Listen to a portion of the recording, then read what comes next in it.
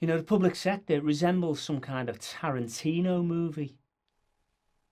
Whims of government, and overnight we're just thrust into some new chaos, scrabbling around, trying to drop all the important things while we try and meet some crazy new deadline. Up there, you know, they don't talk to each other. They don't join the dots. It's left to us locally to sort out their mess. Then there's more cuts, thousands redundant, leaving us short-handed. And then these big consultancy firms worm their way in so that they can charge £1,000 a day just for taking notes at a meeting. £1,000 a day? Where's that money going? And people ask if we're coping.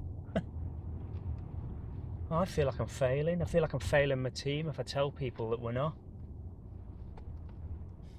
Well, this is coping. Everybody's coping. It's just never enough. And something will go wrong. We lose a child in our care. The press will get hold of it. Everyone gets vilified. And you know, it's never any one individual's fault. It can be 100 different things. On their own, they're just insignificant. But you put them all together. And I'm the only manager left. The other one's off long-term sick. So there's no cover, as usual. And you know what my boss says? You're a manager, so manage it as if it's me not doing my job properly. The more under-resourced we are, the more fragmented we become. And then we say to the parents who lost their child, "Oh, we're so sorry. It's the system that let you down." Well, blaming the system is a cop-out. The system is people. No, actually, the system is government.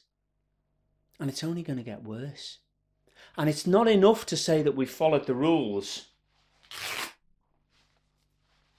It's time we made some new rules. There's been enough bloodshed.